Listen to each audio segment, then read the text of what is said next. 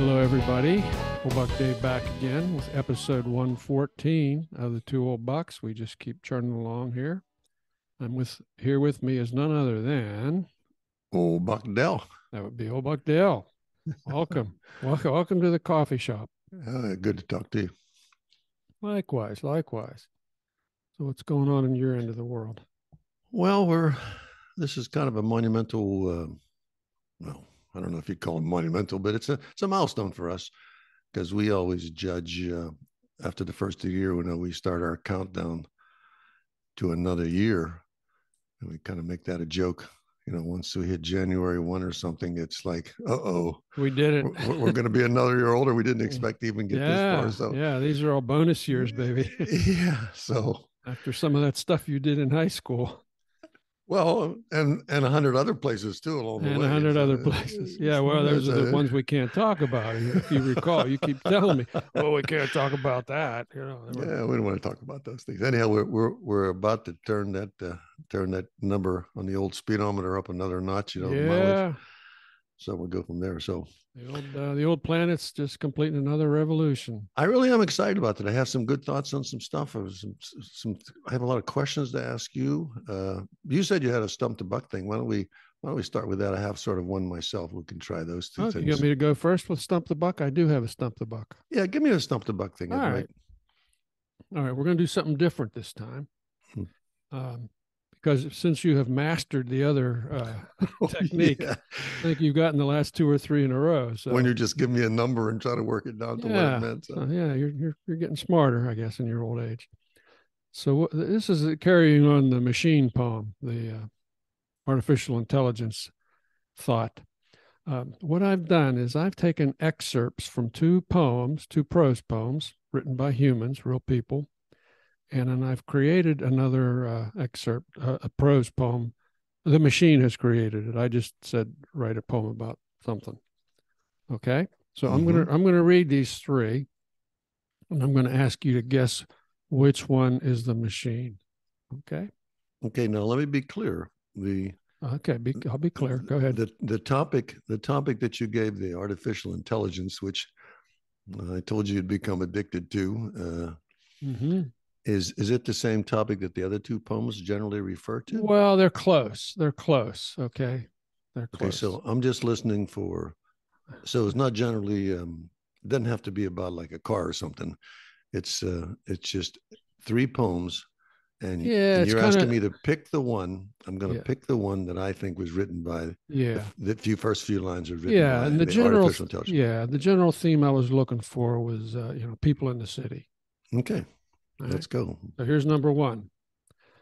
Along the perimeter of a busy compound, on a sidewalk in front of a high black iron fence, two women are standing in a drizzle without umbrellas. Early fall before trees turn, with the stubborn warmth of summer holding off cooler weather. They are facing each other, one with head bowed, reading something to herself on her cell phone, the other watching her read. Okay, that's the first excerpt. That's item A. That's okay. We'll call that item A. Okay. Okay. This will be B. Two lovers are walking through the city, exploring all its splendors at the crack of dawn. They feel captivated by the towering buildings that glimmer in the faint sunlight, suddenly stretching up to touch the sky. The streets are still quiet and vibrant, and the lovers are enthralled. Time passes, and the sun rises above the horizon, as if it were just a tease to the couple's day to explore the city. The city slowly awakes. Okay. That was number two. That was B. Excuse me. That was B. Okay, Here comes C. Even if unconsciously, the city's inhabitants had been glad of the holes. Empty slots between buildings, empty lots on corners, where here a handsome bar, there an impromptu park had been wedged between brick walls, or the green grass had just been left to expand unchecked. Okay, that was C. Okay, those are the three excerpts, and one was generated by a artificial intelligence computer thing that you've been playing with. That chat APT thing, Well, I mean, Our listeners, I'm going to give our listeners a chance to think. Sorry. I'm going to give our listeners a chance to ponder this themselves. And some of my logic is there are things that humans can describe quite accurately. Do you know what I mean? Mm-hmm. There are just certain things.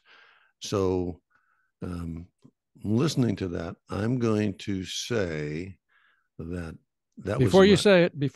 No, I'm going to give you some criteria. Okay. Well, we want the listeners to make their guesses also, and you can send them in to us. And we presume so you'll be honest. We'll presume you. All right, we can answer this in the next episode then. No. We can do it now. Okay. But we're leaning on honesty here. Okay. So what I'm thinking about is that if I was to, maybe read something from the New Yorker they have the talent to do stuff like this. Mm-hmm. And I'm looking at what someone may observe. So I'm thinking that the two that were written by people were A and C, and I believe B was written by artificial intelligence. Okay, let's get ready for a drum roll here. You are correct, sir. You are correct. Very good. Very good. But you see where I'm coming from on that, don't you? Talk to me some more. What was the deciding factor or factors? Well, that little bit of excerpts we had the other day, the AI is programmed to be pretty clever. Let's face it, it's pretty clever.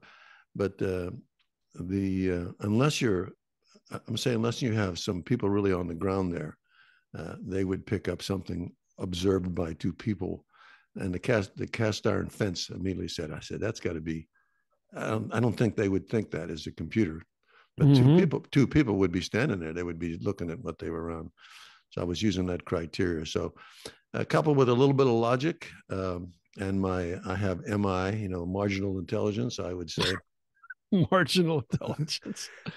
MI. That was a guess, and a little bit of guesswork there. I'm guessing. Anyhow, I'm glad I made that one. You did well, man. The string continues. Just to make you feel even better. I already gave this quiz to two people I know. They're both writers. Mm-hmm. Okay, and one got it right and one didn't. So that's whatever their criteria was. I'm sorry.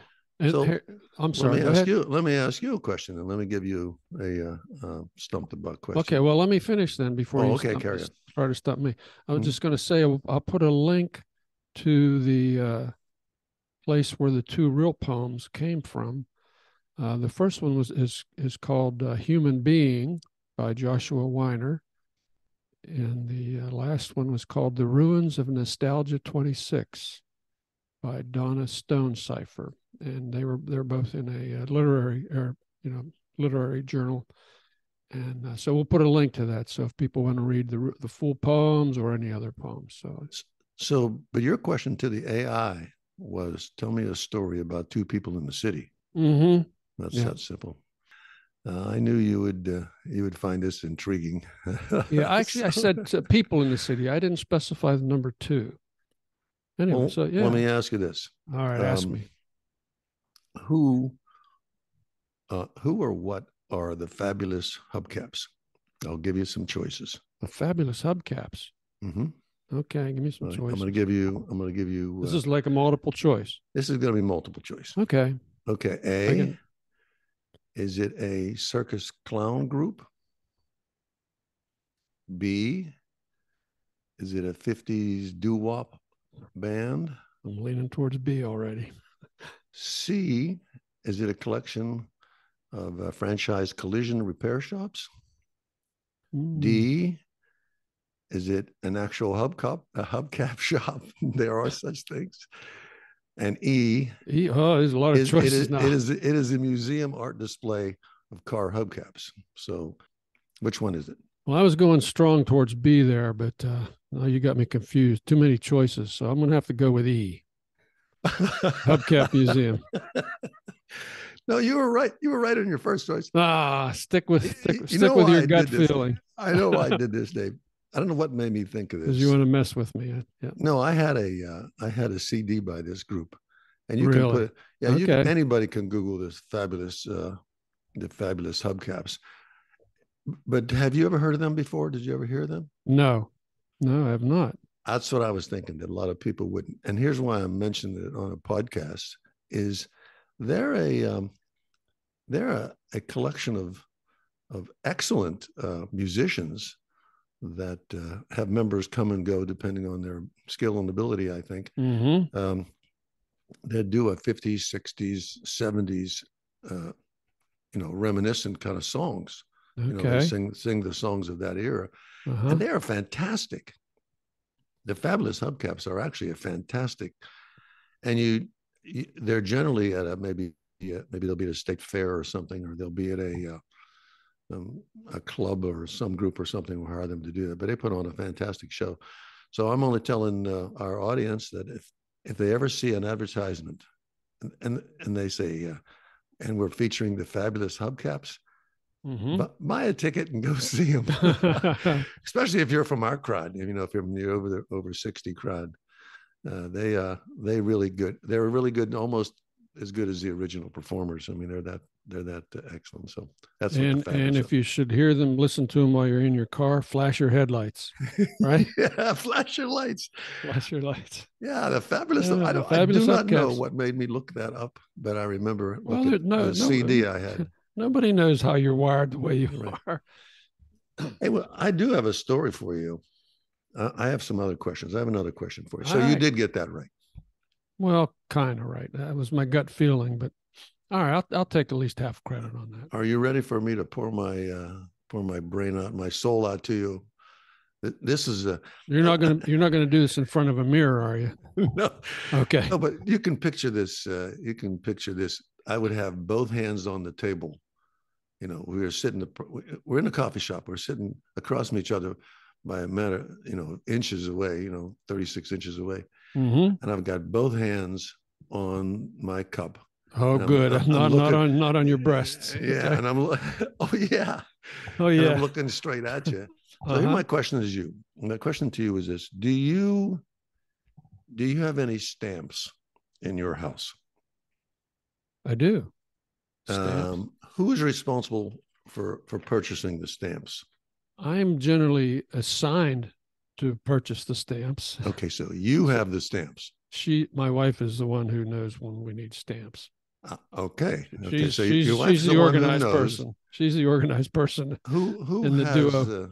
actual control of them? Who puts them in the drawer? Who sets them where they are? Oh, she hides them. Once I give them to her, then she hides them. Makes Okay. me grovel for them anytime I need one. Hey, I'm not making this up. No, I'm not making this up either. That's why I'm asking you, because this is.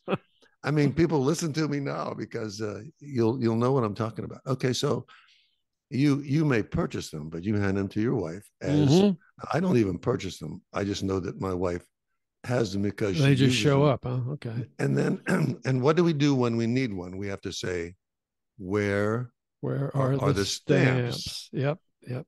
And mostly, in my case, my wife would say they are in the same drawer I always keep them in. And I said, I've just looked in there and I cannot find them. See, my wife would say, "Why do you want to know that?" Okay, so everybody can relate to that portion. There's somebody, Yep. somebody's responsible for keeping track of that item in your household. Okay. Okay. True. This is Now, correct. do you have a sewing machine? We do. You do. Do you know where the instructions are on how to use it? Absolutely not. What? No. Okay. Now My wife is all right. My wife is a sewing wizard. Okay. Okay, so you don't even have to ask for that because she will thread it for you.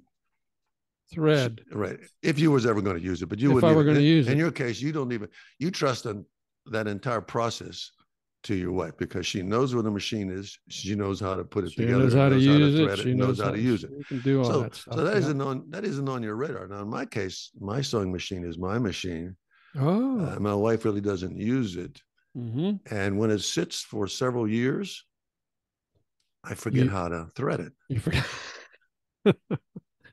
Is anybody out there ringing the bell? The light going on in some people's. I forget how does that thread go through there. There's a certain pattern at that, and in the directions is a sample of that. It shows a picture of that, how to do it. So several times I wanted to sew something. I couldn't remember how to thread it. And I started looking for the instructions. For the manual. Okay. Okay. Now, this is what happens after that happens. And you can tell me if this applies to you.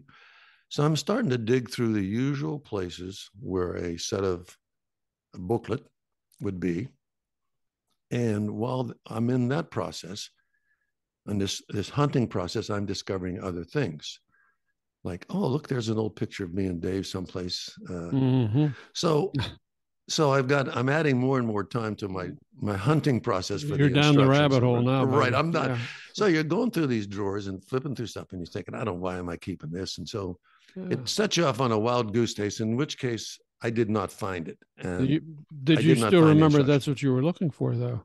Well, you get distracted. No, I stayed focused on it, but I didn't find it at that hunt, on that hunt. So I gave up. I'm making a point here. I'm going to tell you that I'm leading up to a story. I believe you. So I did not find it. And I said, okay, now what's the next scenario after that? When you're looking for a shovel or some bizarre thing that you don't know where it's at. And what do you run across in your old file under a pile of books? You find the sewing machine instructions. You find a sewing machine instruction. At that point, you say to yourself, I'm going to put this someplace that I can find it. Okay. Now, my question comes in. I need to know from our listeners, you, anybody, the strategy that you need to have to put things away, like small tools, tiny little Allen screws for, say, faucets, because most people outlive at least one pet and 3 faucets, in their lifetime. Yeah. So I have a faucet that I need to take apart to check something on the stem, and that little Allen wrench, the size of a needle, a little bigger than a big needle, is somewhere in the house. What is the strategy you use to put things someplace that you expect to look for sometime in the near future, like 2 years later or 3 years later? I mean, when you put your IKEA furniture together, there's a tool. You think, I'll just set this aside in case I have to fix this. So my question to you is, what is your logic, and where do you put those things so you can find them? Well, IKEA is different than a lot of other things, actually, because I put IKEA stuff together. And in fact, the last thing I put together was an IKEA bed, and I kept the instructions under the bed. Okay. Logical place to put it. Okay. But a lot of stuff I'll just throw in the tool drawer. But actually, some like things that I'll use often, I sprinkle duplicates around the house. So, where is that thing? You mean like your Phillips screwdriver? You got to have at least 6 of those. I've got them in 6 different places. Yes. So you don't have a strategy? What do you do with like this tiny little Allen wrench I'm saying that takes your faucet apart? I told you one time I went to replace, say, an aerator in a faucet. Yeah, I remember that. I beat that thing apart, and I had to use a micrometer to get the opening of it. And it turns out that there's a little key. There's actually a little key that fits that, and it screws out so simply, and you put the new one in a matter of seconds. Anyhow, I didn't have that key. So I'm hunting now for a little tiny Allen wrench. Couldn't be much more than 2 millimeter, 3 millimeter max. It's an SAE Allen wrench, not a millimeter, but because I have millimeters. I'm hunting and I'm hunting. I'm looking through the nuts and bolts drawer. I'm looking through the tool pile. I'm looking through the junk drawer. I'm looking through all the stuff. And I'm thinking, why did I forget where I put this? I mean, at the time, it seemed so perfectly that I would remember this. Now, is it because of age this is happening? Or I don't have a plan to put it in the right place? Whatever it is, I'm doing the same thing. So others may be suffering from the same problem. Where did I put that? The same malady. Where did I put that? Oh, yeah. Now, Well, I've got good news. I've got okay, good news. you have a solution. You have a No, strategy now. I did not. I wasn't successful on the first hunt. Again, I failed It was in in the the usual sewing supposed. machine, right? And again, I fell into the same category. I started going through these drawers where I throw all this stuff in there, and then I started picking all the pieces out, all the empty plastic bags that I throw in there that I've emptied them, and why I left them in there. So I spent a couple hours cleaning up again and thinning out the junk drawers, nuts and bolts drawer, and it was like 3 other drawers full of Yeah, I do that bits and once a pieces. decade. When you move houses, you end up Yeah, putting them in boxes yeah, and carrying them with you. yep. So I did that, and I did not find it. I did not find it. So I was troubled by this little squeaky faucet. It is troubling. You know how I am about stuff like that. I I'm know how you are fixated about on it. stuff like that. Yeah, I gotta get it fixed. So I'm thinking, where would I put something small? Then I'm thinking, the only place I have not looked is in my watch. I have a watch Watch box. tools. Oh Yeah, yeah. the watch tools, watch box, Mm-hmm. small little screws, and all kind of bits and pieces of watches that I'd taken over the years and saving the stems and things. So I said, I'll bet it's in there. So I went through that, and sure enough, in the corner, I find the right wrench and I take it apart, and I realize there's nothing I can do with this stem. It's just going to have to squeak. It's So going to have to. all the effort I put into that was for naught. I just put it back together and said, okay, well, that's the only way to repair this squeak is to buy a new faucet, and that'll be like the 4th faucet I outlived. And So this is your retirement. no, this is my invitation to all the old Okay. bucks out there and the vivacious vixen. If you have a special logic that you use to put things away that you hope to find sometime in the future for future use, whether it's a not an instruction manual, and or a tool or something like that that you think you'll need again, tell me what it is, because I've got instruction manuals for old blood pressure machines that I've thrown away years you've already ago. thrown away. Yeah. Yep. Oh yes, it's terrible. Yep. Yep.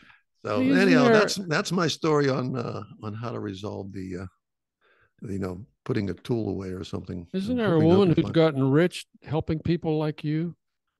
I don't know.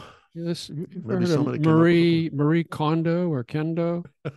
She writes all this stuff on organizing your house. I think you need to talk to Marie. I think that's her name. Marie. I think I told you my house is organized. I'd put everything on the wall that I need immediately. You just can't find it. Yeah, I can't find anything.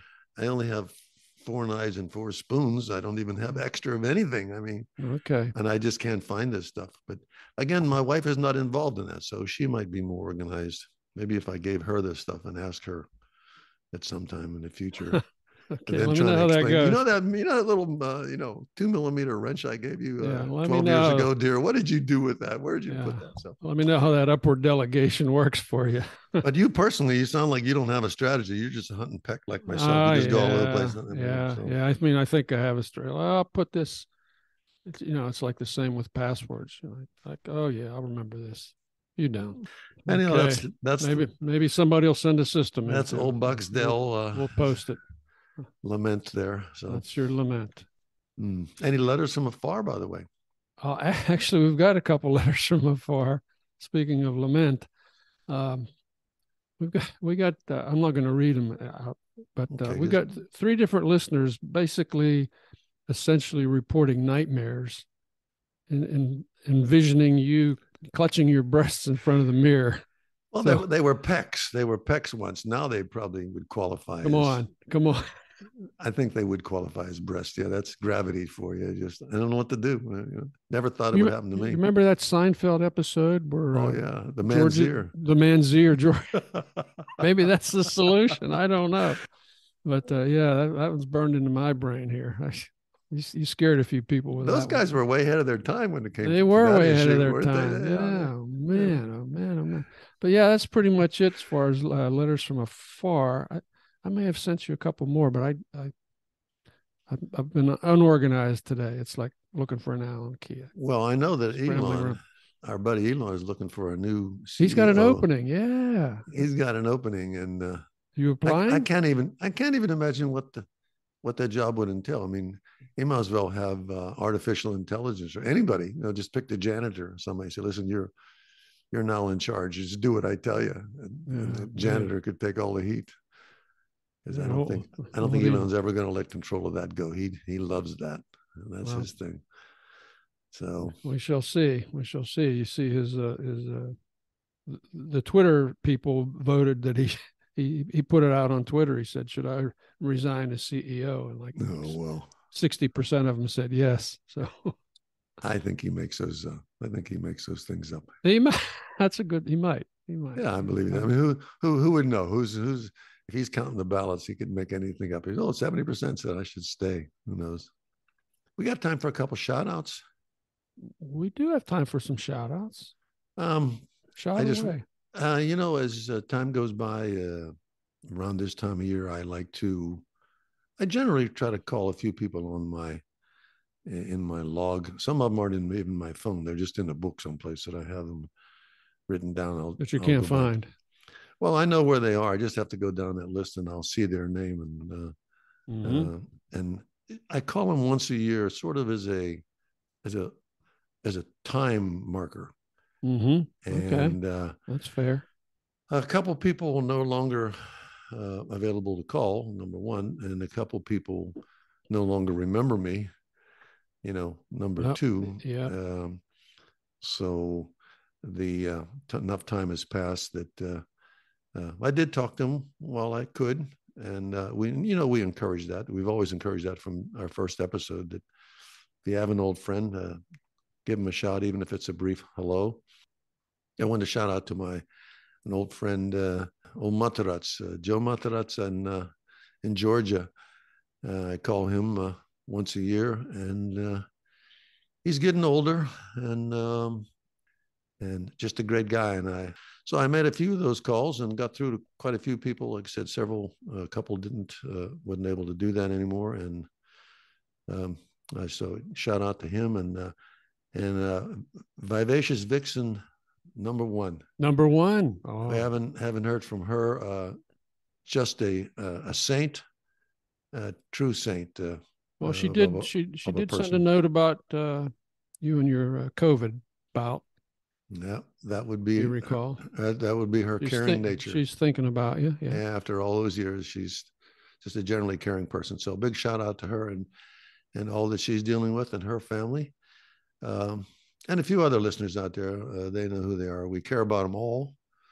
And this is a time of year I encourage everybody to make that call. Just go ahead and do that one time. Won't hurt. Or send that card. That sometimes helps too. Get a little card from out of the blue. So. Okay. Hey, well, listen, while we're doing this, you triggered something. I've been carrying this around for a couple of weeks here, trying to decide whether I wanted to actually say it or not. But you talked about the ones we can't call anymore. I would just like to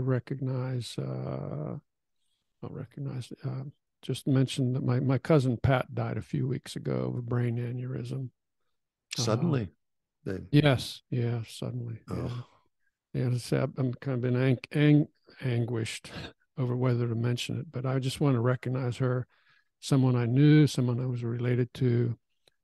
She's somebody who wasn't famous, but she was just a fine person. She was a year younger than I was, and she grew up in the Mon Valley, Pennsylvania.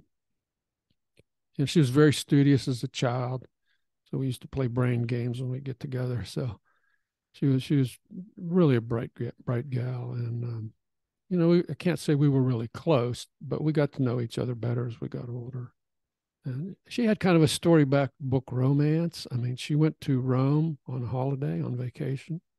She met Gino, a Roman guy, a banker. They married eventually. Oh. Yeah. And they lived in Rome for a number of years. And we visited them, I think it was 1971.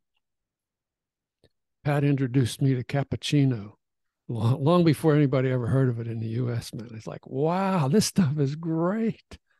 That was one of the things I just remember. And she and Gino took us to a neighborhood political rally where the guy standing on the car, like they have elections like every other week in Italy. It was great. And then these guys in the crowd there. So we were English, and they're practicing their English on me. It was great. And we went to the Italy-Brazil soccer match. This was a kind of a kind of a repeat of the World Cup the previous year. And while I was not, a huge soccer fan, I could understand by just how you got swept up in the whole thing. So you were doing this with her in Italy? In Italy, yeah, Oh yeah. wow! They took us Oh to the wow! Mediterranean, the beach one day, and introduced us to new foods, calamari, and all kind of grilled seafood. It was great. Well, she And worked at Arthur Andersen most of her career, both in Italy, and then when they came back to the U.S. And relocated to Portland, Oregon in '93, I believe, and opened an Italian restaurant. oh wow! Yeah. Now Gino passed away in 2007. Great guy. But the family still has the restaurant. She had lots of grandchildren. She was loved by all. And the really kind of thing that bothers me is we had just reestablished an email relationship a few weeks prior. We'd send each other a note once a year or something, but we were swapping. Oh, remember this, remember that, and we need to get together here sometime. And we can't do that. So we miss you, Pat. You were a sweetie, cousin Yeah, Pat. I do know what you mean. Some cousins that thankfully are still around. If something did happen to them, I would I would feel it. You know what I mean? Because Yep. I knew them. Yep. I knew them. And what's that one saying that I probably repeated in many broadcasts was, the last man that passes away that knew me as a boy. Oh yeah. Yeah. That one always chokes me up a bit. Yeah. Knew me as a boy, because you know how that is. You know, a lot of people, many people we meet along the way, but not very many people know you as a boy, and that would be me. Yeah. That would be me. So, Yeah. all right. Well, I hope the listeners take heed to that. We feel strongly about that, and thanks for bringing that up, Dave. Yeah. Well, maybe it's time to wrap it up here today. Wish a happy holiday season to you certainly, and to everybody listening. Merry Christmas, Happy Hanukkah, Happy Kwanzaa.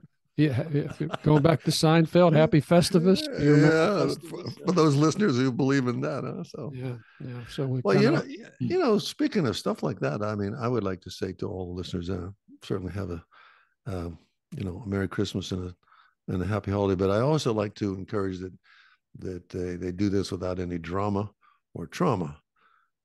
You know what I mean? This time of year, that folks may be in the snow belts or something, listen to Yeah, us. yeah, I mean, I hope your car doesn't get stuck. I hope you make it to the dinner on time. I hope you yeah, don't drop a cutting board on your toe, because there's a lot of activity, a lot of group activity this time of year. And I hope there's no discussion that anybody gets upset about whether or not to have cranberry sauce with this or that, and anything else like that. So that's my wish for everybody, that they move around safely, that, they just get through these holidays, and things tend to slow down a little bit. Of course, the drama and trauma still come up, but it's it's really hopefully unnecessary at this time of year. You don't want to add that in. And all those people stranded at the airport that might be Oh listening to boy, us. yeah, What cursing about us. those folks? Yeah. So anyhow, Uh, that's my wish for everybody, and certainly this is old Buck Dell saying thank you so much. This is a milestone for us when we get to this date, and like I said, we start our countdown for our next mile marker, getting and close, getting close. yeah, Yeah. and we'll carry on as long as we got the production staff of Dave, and Dave. Yeah. They're getting older. I hope they stick around. All right, All old right. Buck Dell saying thank you very much. Old Have Buck a great Dave right holiday. here, right behind you. Take care, everybody. Have a good one. Bye bye.